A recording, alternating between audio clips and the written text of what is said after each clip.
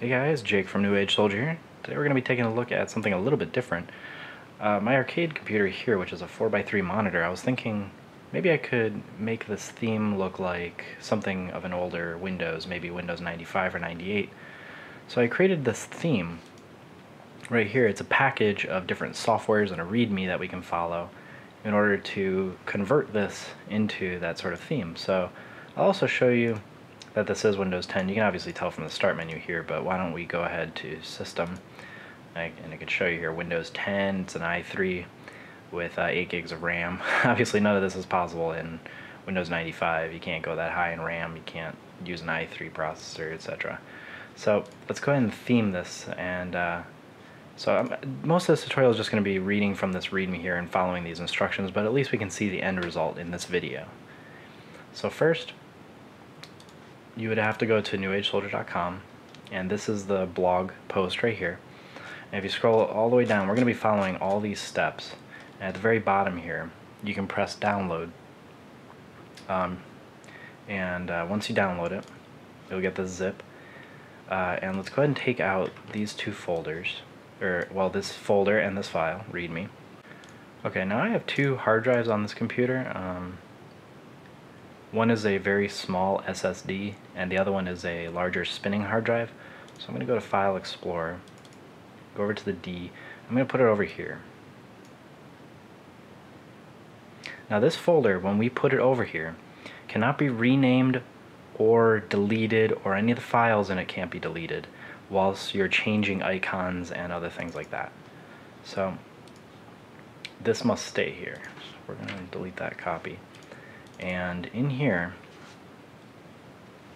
we're going to go ahead and follow this README. So let's go ahead and try out the screensaver section. What we have to do is we have to copy all these .scr files. If you've never installed a screensaver in Windows, it's always the same across every installation of Windows. It could be Windows XP or 7 or 8 or Vista. Either way, it's always the same. So it's under C, Windows, System 32. And you just put them right here. And now that they're in this folder, when you right click on the background and press Personalize, and you go to Themes, under Themes Settings, for the screensaver over here, you now have these newer options over here. So we have things like the flower box, flying objects, maze,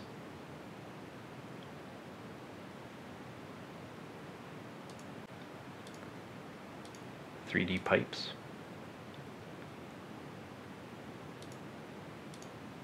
.3D text, After Dark fish,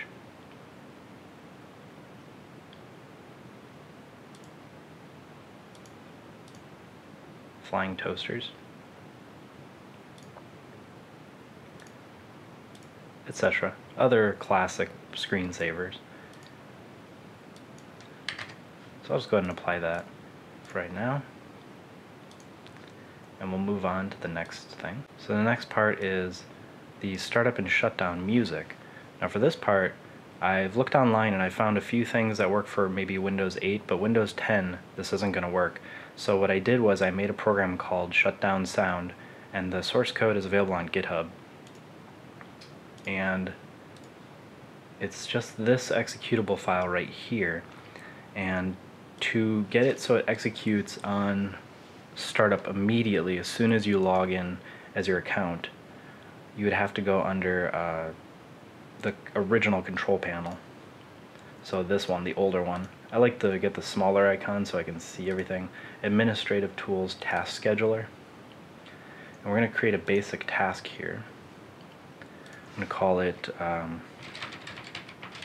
Shutdown Sound. And we're going to execute that when I log on. We're going to start a program, and that program is, I have to jump over to my other hard drive, under right here, shutdownsound.exe, next, finish, And now we're going to have to run that program just one time to set it up. And it minimizes down here. This will actually hide automatically later. But after we click on it, we can do the startup sound, which is under here, which would be that one. And the shutdown sound will be that. And we'll just minimize that. And now it goes down into system tray. Just to make sure that it does hide, we can go into settings, taskbar, select which icons appear in taskbar, and you can scroll down right here. See, it says off, so basically as soon as I'm done with that, it's going to hide itself. And so that's it for the audio. Next we're going to change the boot up screen, and that will be done in Winaero Tweaker. So we're going to set up this program. Normal mode, accept the agreement. I could set up wherever. I'm going to set it up in the D folder so it gives me more room. And give me a desktop icon for now. And let's run the program. It is a free application. So let's jump over to the boot and logon section under boot options. And let's turn off the Windows logo and the loading circles because that's not classic really. We could also disable the lock screen, which is the thing that shows a big graphic of some kind. And you can also change, or you could change that to something different. And that's pretty much it. That's all we're going to use this program for. So we can close that. And this other part right here, when we move our cursor down here, how it does the peak there, we can disable that by double clicking on this registry file. And once we restart the computer, that won't be there anymore. Next, we're going to install the Classic Shell Startup.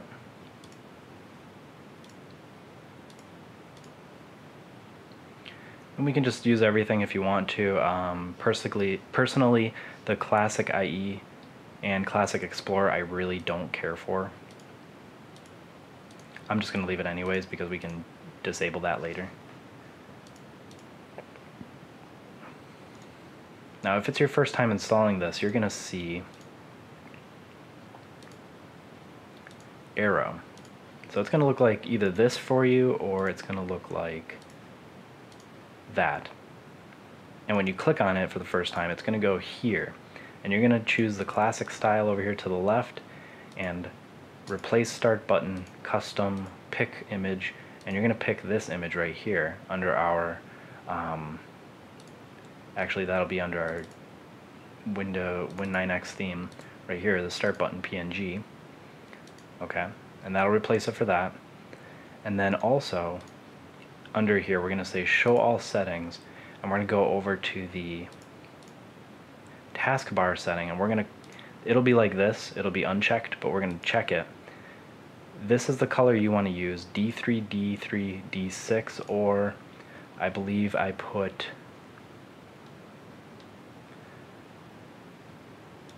that color as well, BF, BF. We can try that. Let's see what that looks like. BF, BF. C1. And also you're going to want to use black for the text color.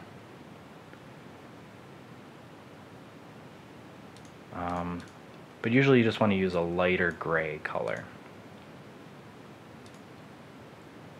to try to match that silver color right there. So something like that. And yep. And then we're also going to go over to settings, themes, colors actually. We're going to go over to colors and we're going to choose one of these colors down here, which will be our highlight color here, so it's no longer blue. And you can check all three of these, and that will change the title bars up here, which, you know, feels a little bit like Windows 95, and the colors down here. Now another issue is these down here icons are white, so they're blending in pretty bad. They're not really showing up as strong as they should.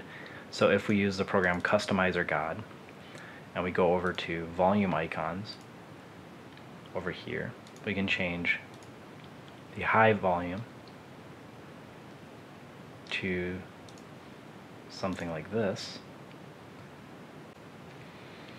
And then I like to change all the icons going across as well, because right now we have it on low volume, so it looks like it's not going to change when it's at high volume. So we're going to change. I just use the same one because it really never changed going across. As you can see there, it changed. And it never really changed in Windows 95. Depending on the volume level, it was always just the one icon.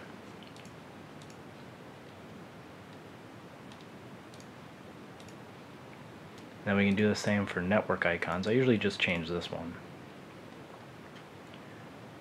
which should be the icon down here further. And I put them in the README here for showing the legacy system tray icons. So if we go to, for networking icons, replace the icon MPRSERV. So this one. Now we have these icons down here. So that's pretty much it for CustomizerGod. And then this icon down here for the notifications section, we're going to go to the settings, taskbar, system icons on and off. We're going to change Action Center to off, and that'll hide it over here. So now we're back to here, and then we can also have some wallpapers, so we can personalize and change the background picture. Browse, we can browse over to the D drive, 9x theme, wallpapers, and here we have the cloud one that I like using, or this one, which is a very classic one. This is when you first installed Windows 95. This is what you were presented with. So let's also change, you can also do desktop icons too. So if you do themes, desktop icon settings, you can change these icons as well. It was usually these three was on there, and the recycle bin. The control panel was on there, but we can't change the icon here. But if we click on like this PC and we change icon, and we go back to the D drive again, Windows 9X themes, system icons, and if I go back to my README here, I put down which ones we need. So my computer would be Explorer 100.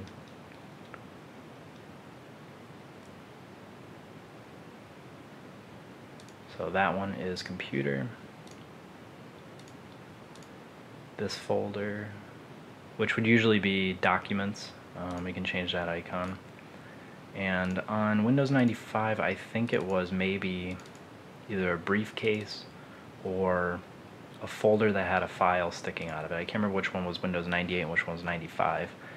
But that one would be iNet CPL.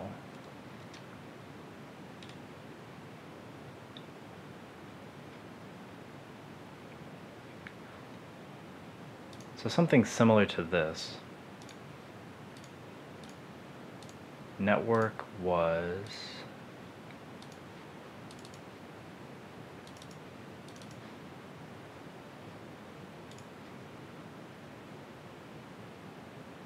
Shell 3219.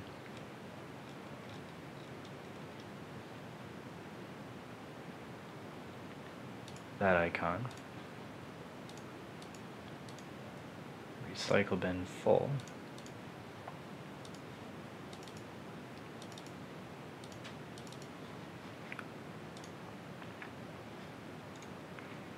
Oh, also it seems there's a little bit of transparency to the taskbar as well, so let's change it to this option here, and that will then just make it solid gray all the way through.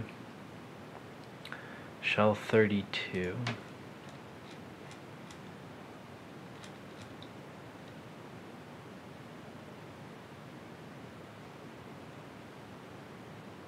So you can use any one of these icons too down here.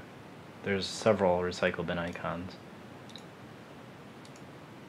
That would be for full, and this one would be for empty.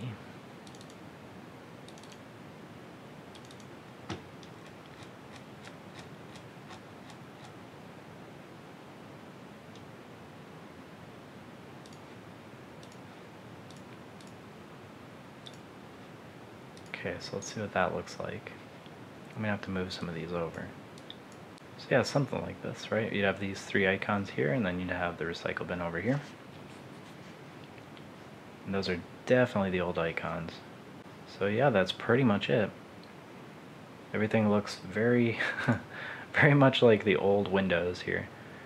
And if we, you can also rename this.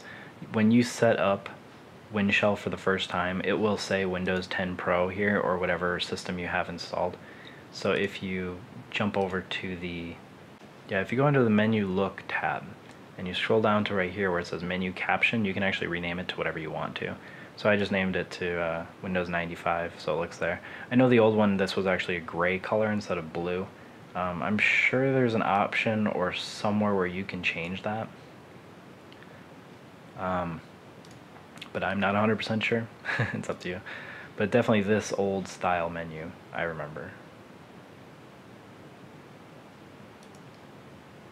And a lot of these games you can pick up on GOG, or if you have the old systems, you can use DOSBox for things like Dino Park Tycoon, or a Voodoo wrapper, something like Nglide. Right here. This wrapper should allow you, if you install this, and then you install a game like Tomb Raider or something like that, you should be able to play it on Windows 10. Because that, and of course you may have to change the configuration to use the Voodoo wrapper then instead of your default 3D card, as that will fix a lot of the issues. And over here they show some of the games that work with it.